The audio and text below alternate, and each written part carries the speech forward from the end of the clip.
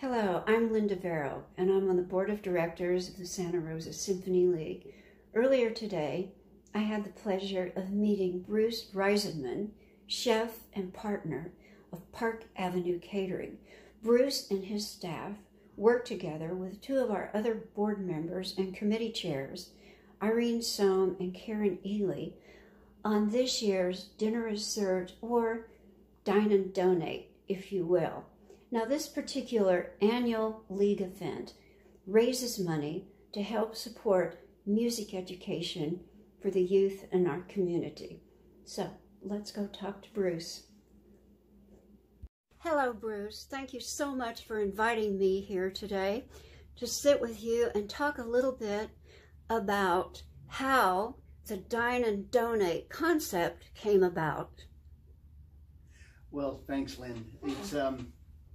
It's been an interesting year and a half with COVID, and especially in our business. We're used to doing large parties, and I've had Park Avenue Catering. I founded Park Avenue 30 years ago, and one of the things that I've really loved about Sonoma County and what I learned about the county is that people are very, very philanthropic. There are a lot of great organizations, and there are a lot of people supporting them. And over the years with Park Avenue, we've come to the point where we were able to really do a lot for the community and for a lot of the nonprofits that we believe in. And so during COVID, there were a couple things that happened. One is I've been able to keep a full team on of 28 people for the last year and a half. The other part is we needed to figure out how we could continue to help the community and help nonprofits when we were at a point where we were doing very little business. And so the other piece of what we were looking to do is to figure out ways of keeping my employees going.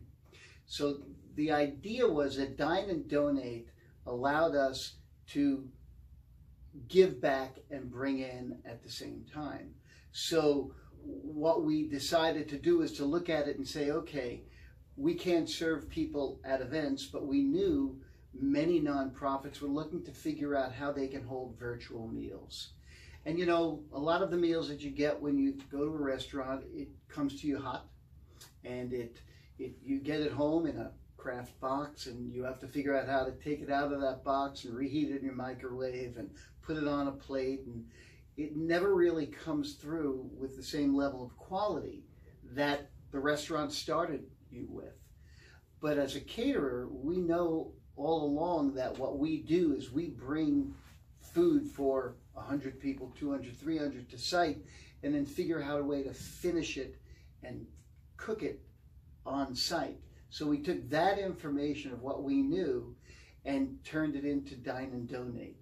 So we were able to put through a really beautiful meal that you finish in your oven, 350 degrees for X amount of time for either the fish or the meat or whatever it needs to be. And what you have is closer to a quality, high quality restaurant meal that's not been reheated but finished and really easy to put together on a plate and look beautiful. And with that, we figured, okay, if we can do this and attract the people who really want to support these nonprofits, or even introduce some of our followers to an organization that they've never been involved with before, never supported before, or just to the concept of giving back. That's what we wanted to do.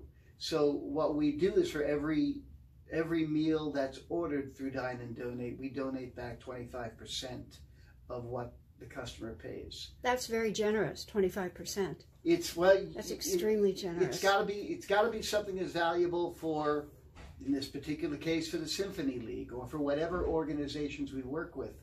And not only is that part of what made it a little more unique, and the other part is that we learn things that we've never learned before. We know how to ship packages, and we have a team who can deliver. So it was another piece of this whole puzzle of how do you do a virtual meal and make it convenient for people as well. And that is, we could deliver it to their door, or they could pick it up here.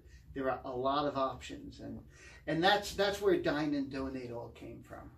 Well, that's wonderful. I like the fact, of course, that you're giving back to the community, but it's also great that you have been able to keep your staff, I think you said 28? Yes. Your staff of 28 is still working with you, because it's just so many businesses, small businesses, local businesses, have just been decimated by what's happened with the COVID. So I think it's just really just wonderful with what you've come up with. You're helping the community, and you're also helping the community by allowing 28 people to keep their jobs. So we think that's great.